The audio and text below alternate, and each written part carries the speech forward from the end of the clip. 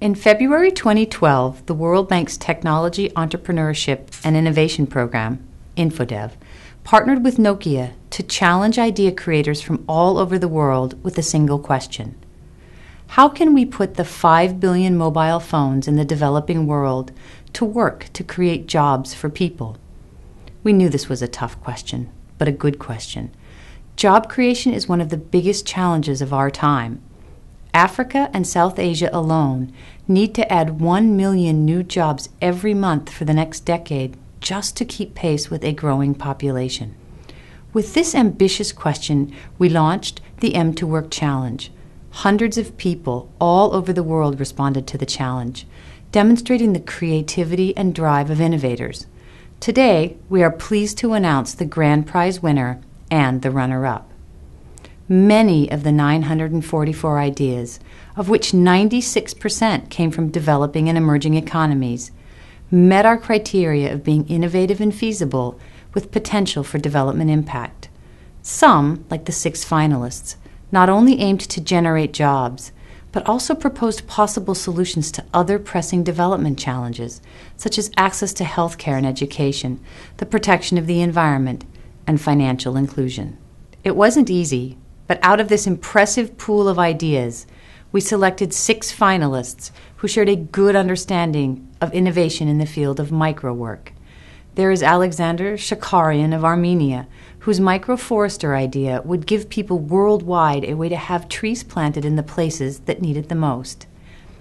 Track by Carl Zoller of South Africa would deploy microworkers in the fight against poaching of endangered species.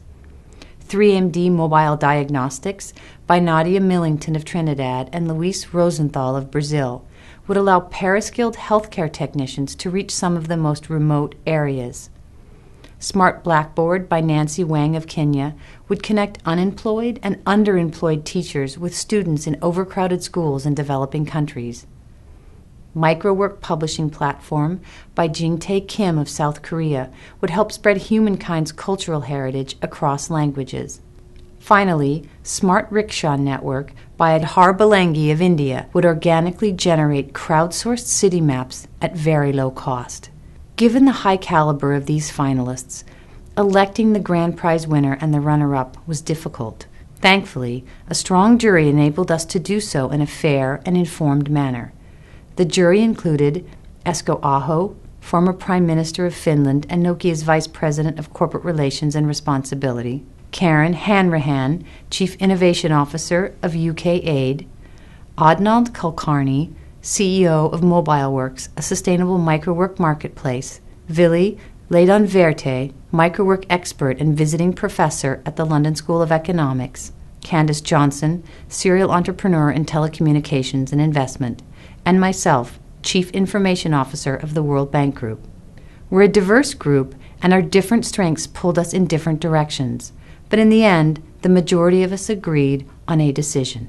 I am happy to announce on behalf of the jury that the winner of the $20,000 grand prize is Aadhar Bhalinge of India for Smart Rickshaw Network. Jury members were swayed by the fact that the proposal is feasible using current technology and that it could be deployed quickly, reaching thousands of low-income people. Congratulations, Aadhar.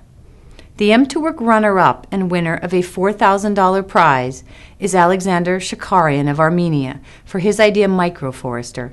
We congratulate Alexander for proposing a way to use mobile technology to document and manage reforestation efforts.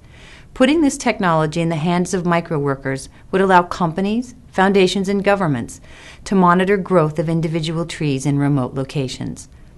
An honorable mention goes to Nadia Millington and Luis Rosenthal for their 3MD proposal, and most notably for its potential to use technology to improve healthcare.